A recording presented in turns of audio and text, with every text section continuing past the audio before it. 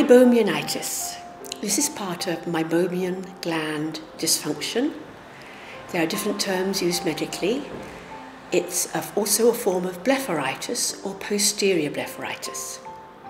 In the eyelid, there are oily glands close to the eyelid's eye surface. These oily glands secrete meibum or meibomian oil. They stop the tears from evaporating.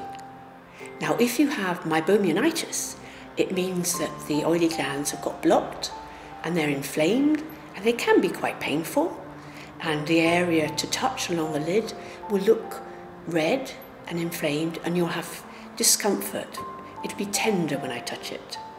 So the treatment of acute meibomianitis is medical with topical antibiotics, lots of eyelid heating and eyelid cleaning, and just occasionally meibomianitis will convert into becoming a full chalazion, which is the meibomian cyst, often thought of as being a sty, but it's actually, we tend to use the terms chalazion or meibomian cyst as it's more like a little stone in the eyelid.